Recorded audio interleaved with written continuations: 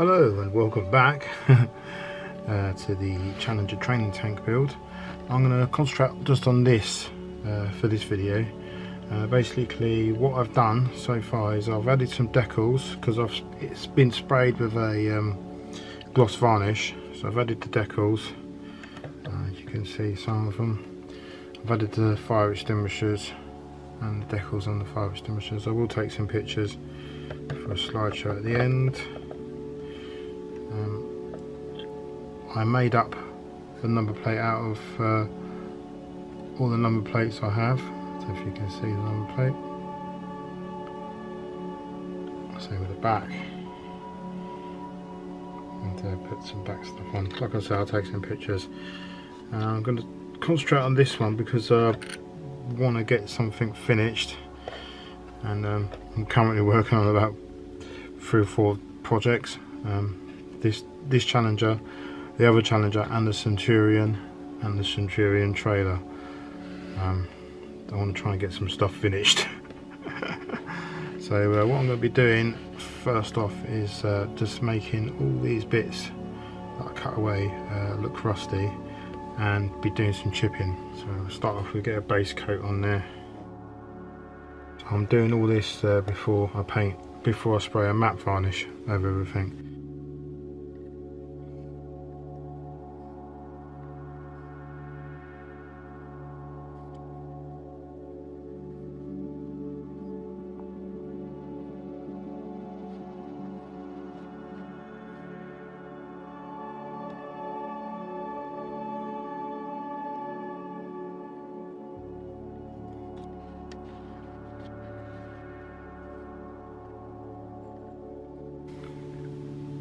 Okay, so I'll stop the video there and I'll just carry on with this, and then I'll apply all the other colours for the rust.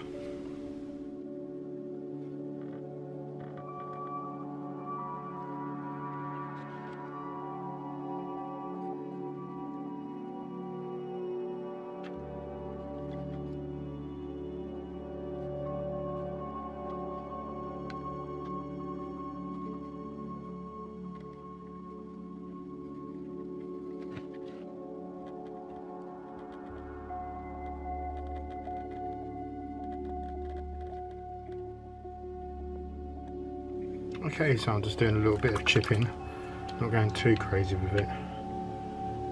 This is like a greeny grey, or grey green, interior green. Dab it afterwards with a cotton wool bud.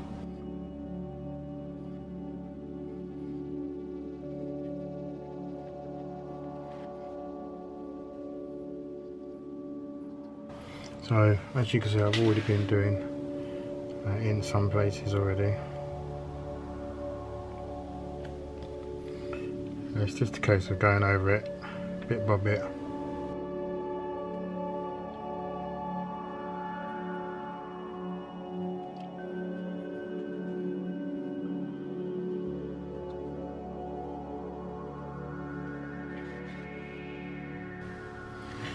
And then what I do is I go over those tiny little, a little bit with the rust in places. Okay, so moving on to the next stage. As you can see, I've done some other little bits and pieces. I've painted some. I painted the fuel caps yellow and sort of worn them down a bit. But before I can do any more sort of weathering on the top part of the hole, I want to weather the whole of the bottom half of the hole. Now, because I want to do the base and attach it to the base and then weather the top half. Now how I'm going to do this is with a old lollipop stick, Vallejo thick mud. I have got an old paint brush as well I can use, but basically if this hasn't gone too, it's just slip it on. And also that way it also fills all the gaps.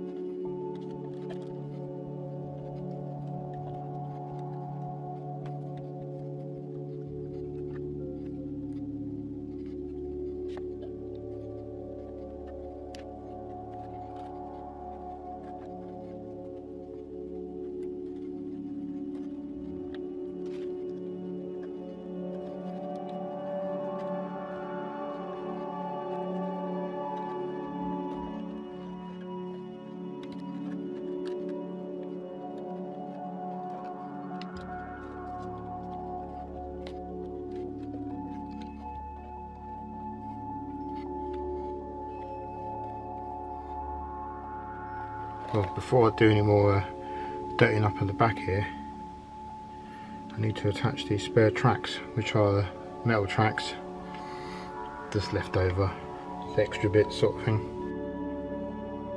So basically what I'm going to do, and I've got some U-glue,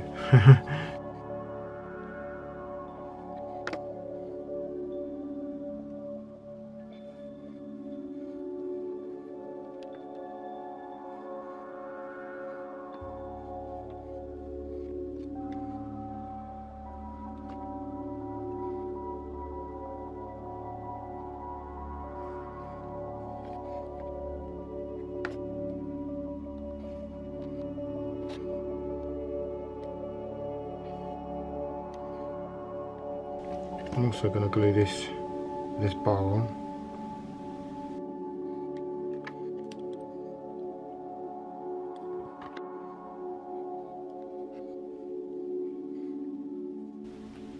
And then using this cracked earth effect, which looks like it needs mixing up a bit.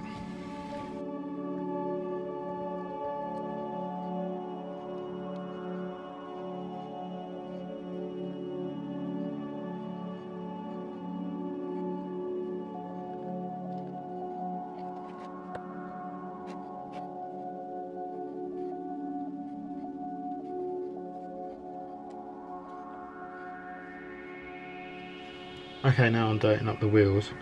I'm using some wash. It's a rain marks effects on the wheels here.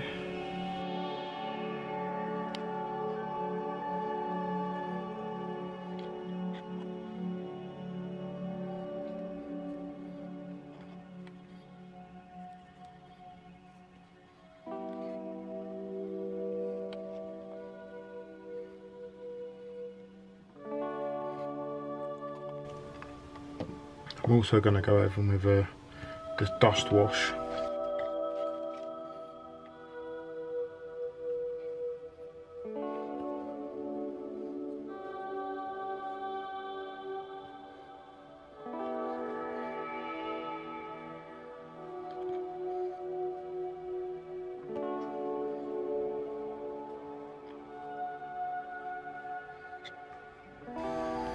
Now you might see already that the two different types of paint are affecting each other, which is kind of the effect I want.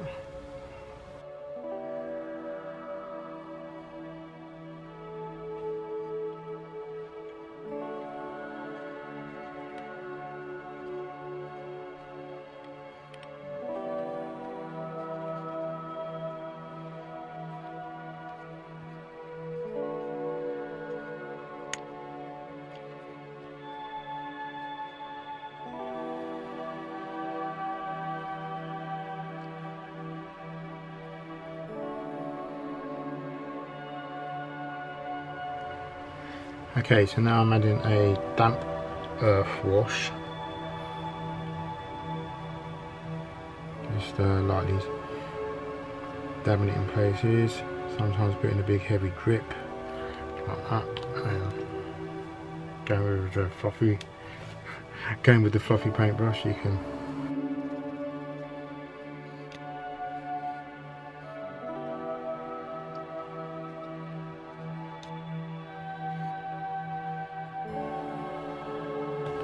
your cracked earth is coming out now. It's looking really good.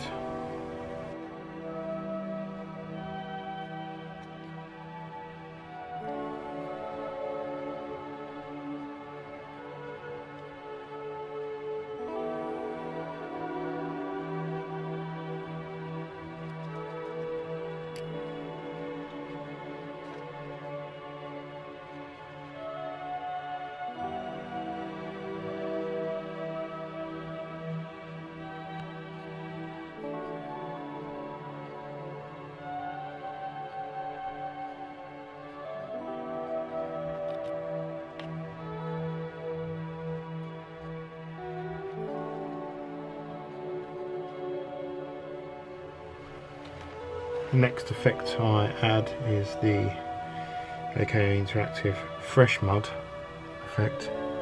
Now, I'm not going to have too much of this on here because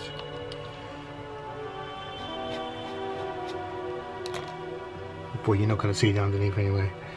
But, it's a good little place to demonstrate what you can do with this stuff.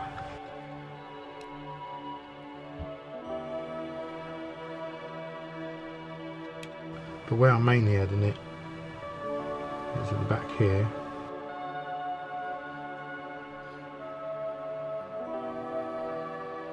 I know it all seems to be places where you're not going to see it.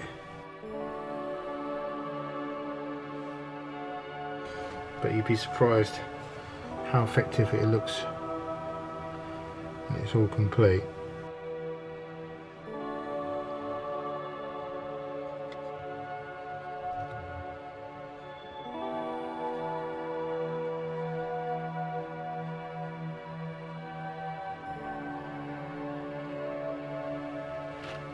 Now with an old toothbrush, just a case of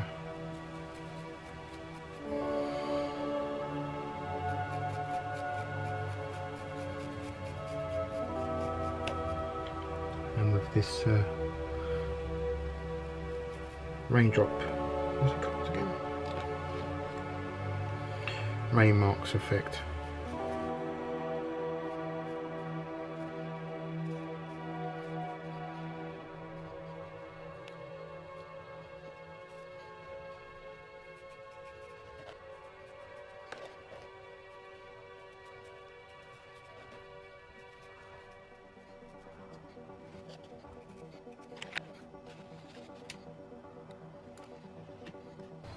Okay, let's try and show you.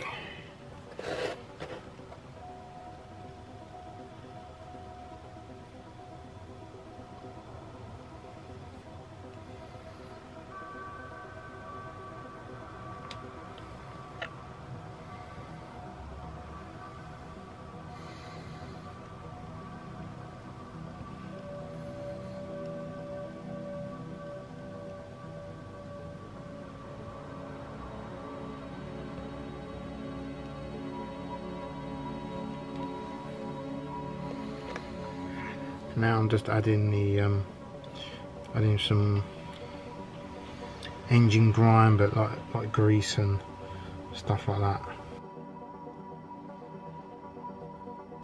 Sort of oily substance.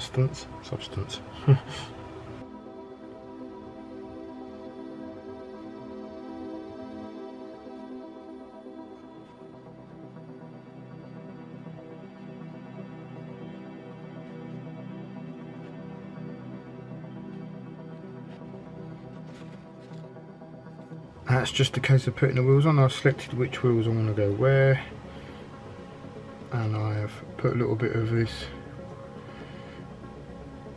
grease on each of the sponsons just so they go on a bit easier.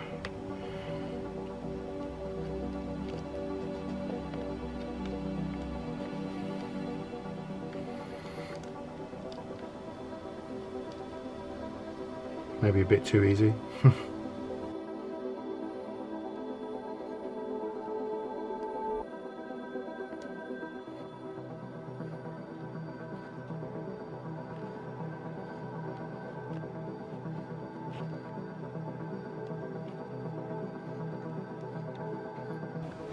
Now I think I'm going to leave the two sponsons at the front off for a minute because I've got to get the track on.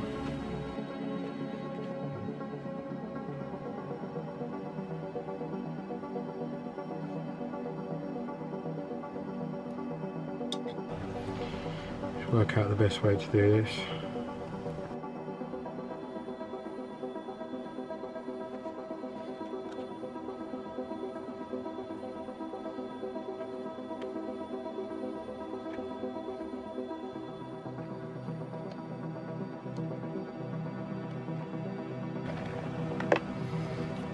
Okay, let me just figure this out.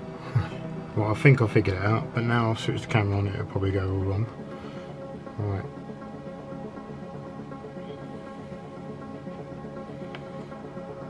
So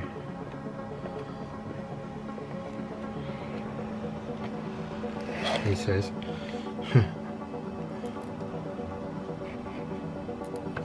Okay, well, I'm going to pull this off.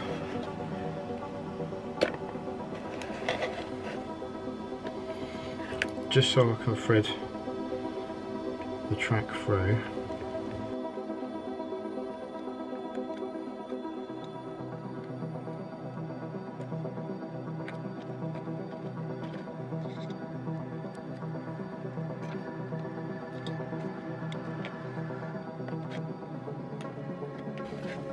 Then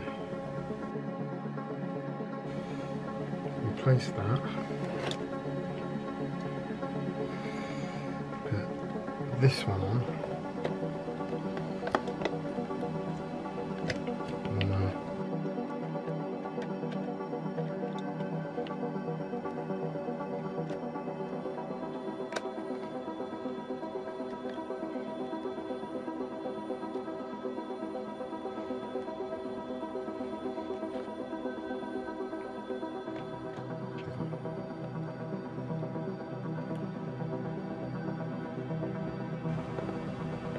Drill through.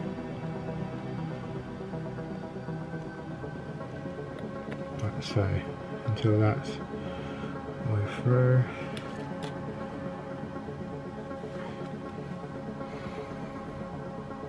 Grab a pin.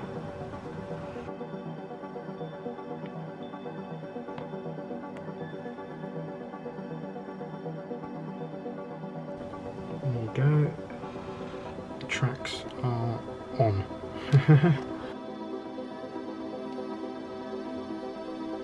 Okay, so I've just been working on the base and just trying it out. I've used some asphalt, or tarmac as we call it in the UK, base. I've just been dirtying out the base, ready for the training tank to attach. And I was sitting there thinking, because I haven't screwed this down yet, but realistically I don't really want to attach this part at all, because I'm going to be screwing this to the base and I want to be able to unscrew it if I need to. So I came up with a genius idea. I drilled some holes in the bottom of this and attached some magnets there and there, and a magnet there and there, because I had these little magnets laying around, and I've glued the magnets on this side. So now these two click together and magnetise. So now that's not going to fall off. So say that ain't going to fall off at all. But I haven't attached the Challenger yet, so I'm not doing a full flip. So yeah, I've just thought I'd pause what I'm doing. I didn't record making the base. I haven't recorded doing these figures either. I'm trying to move this to the side. Doing these figures because I want to use this figure on the vehicle. Basically standing at the back here. So yeah, there's a few more bits I've got to do.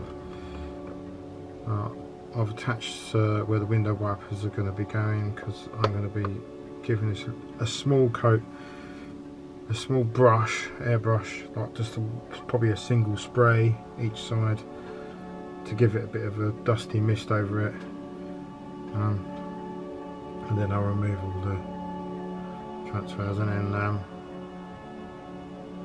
do the oil stains and so on in here.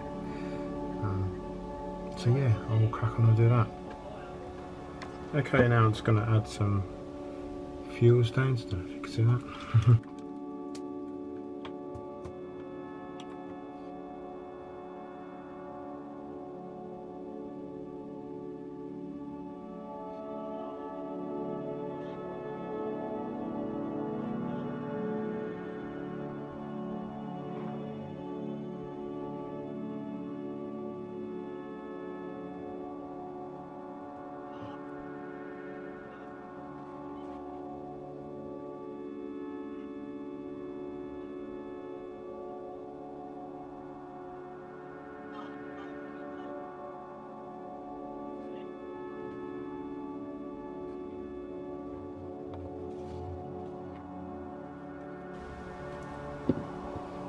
Now I'm going to add some fresh engine oil.